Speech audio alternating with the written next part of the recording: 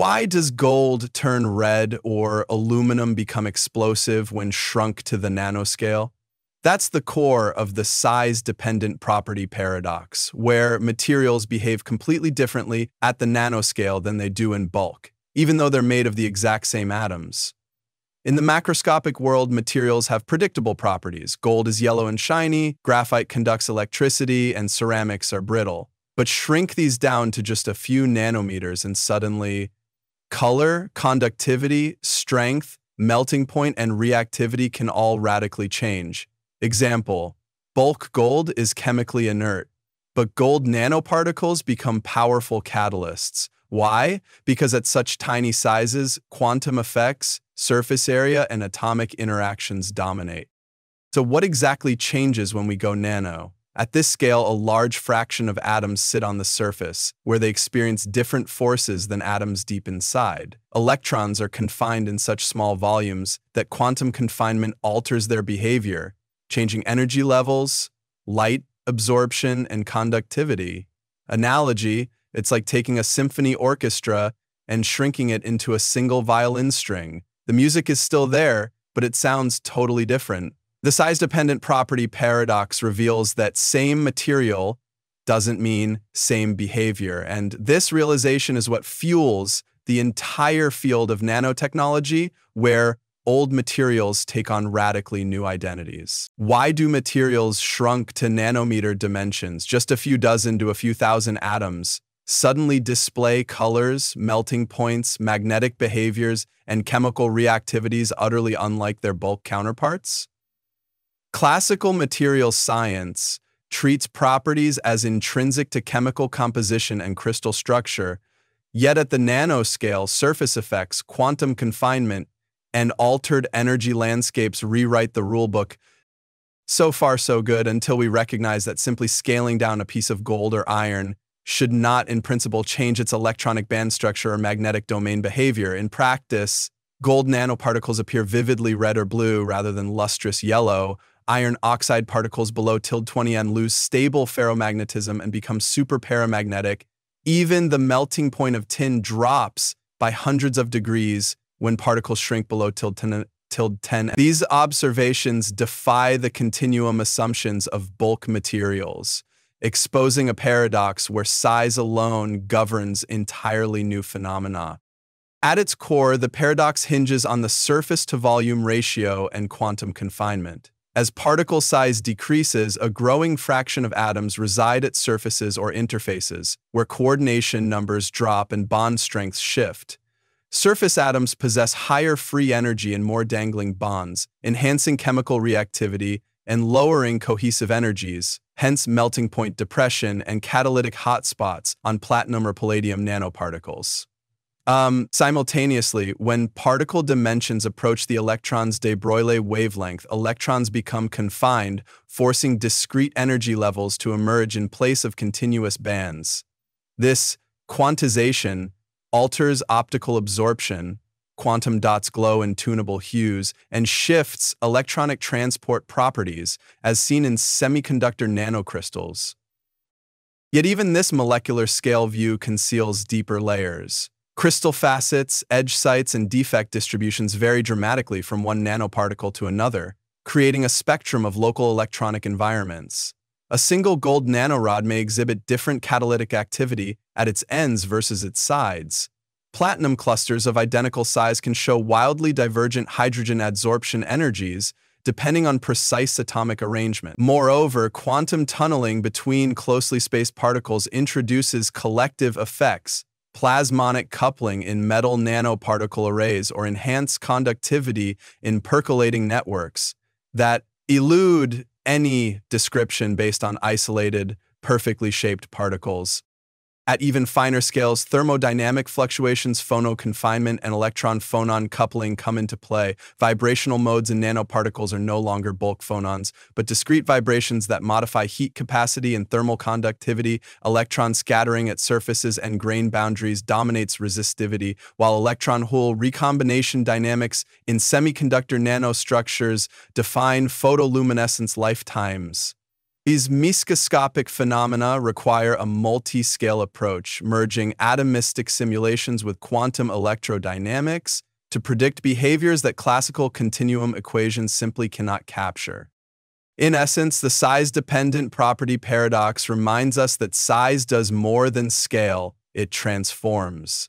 When dimensions shrink to the nano-regime, materials become emergent systems, whose properties arise from a complex web of surface chemistry, quantum mechanics, and statistical fluctuations. Like other deep paradoxes, from hysteresis loops to quantum retrocausality, this phenomenon challenges our foundational assumptions and beckons us toward a richer, multi-scale understanding of nature's behavior. The size-dependent property paradox observes that materials reduced to nanometer dimensions often display electrical, optical, thermal, and mechanical properties dramatically different from their bulk form. At these scales, surface atoms outnumber interior ones, and quantum confinement alters energy levels, making classical continuum descriptions inadequate. As a result, nanoparticles, nanowires, and thin films can behave like entirely new substances, despite identical chemical composition. This paradox challenges the assumption that material properties are intrinsic and size-independent. Bulk gold is yellow and inert, whereas gold nanoparticles under 100 ppm appear ruby red and catalytically active. It is like gravel that, when ground to dust, suddenly glows in the dark and conducts electricity. In bulk materials, properties such as melting point, electrical conductivity, and magnetism are governed by averaged, long-range interactions among vast numbers of atoms. At the nanoscale, however, the reduced dimensionality and amplified surface effects introduce discrete energy states, altered phonon spectra, and enhanced reactivity. These size-dependent phenomena lead to non-intuitive behaviors like superparamagnetism in tiny ferromagnetic particles or dramatically lowered melting points in nanoscale metals. Thus, nanoscale materials cannot be treated as mere miniaturized versions of their bulk counterparts. Iron oxide nanoparticles lose permanent magnetism below ~20 m, yet become strongly magnetizable in an applied field. It is like a herd of elephants that behave calmly together, but a small pack of mice reacts wildly to the slightest sound. As size decreases, the fraction of atoms at or near the surface increases sharply, so surface energy and atomistic coordination dominate thermodynamic and kinetic properties. High surface energy drives phenomena such as enhanced catalytic activity, lower melting temperatures, and altered mechanical strength. Surface atoms having fewer neighbors are more reactive, leading to behaviors like spontaneous sintering or oxidation not seen in bulk. Therefore, nanoscale materials act as though they are composed of a distinct phase defined by surface physics. Platinum nanocatalysts accelerate fuel cell reactions many times faster than bulk platinum due to billions of surface atoms. It is like a group of people where every member is at the edge of a circle. Each person has more neighbors to interact with, intensifying group dynamics. When particle dimensions approach the electron's de Broglie wavelength, the allowed energy levels become quantized, widening band gaps in semiconductors and shifting optical absorption. This quantum confinement causes quantum dots to fluoresce in tunable colors based purely on their size. Electrons and holes become spatially confined, altering electrical conductivity and carrier mobility compared to bulk crystals. These discrete energy states underlie many emerging nanophotonic and nanoelectronic applications. Cadmium selenide quantum dots emit blue light at 2 nm diameter and red light at 8 nm despite identical composition. It is like a violin string that plays higher notes when shortened simply because of its reduced length. Surface defects, dangling bonds, and adsorb species create localized electronic states that can trap charge carriers or scatter phonons, modifying electrical resistance and thermal conductivity. Nanostructures often exhibit suppressed thermal transport as phonons scatter at boundaries, making them effective thermoelectric materials.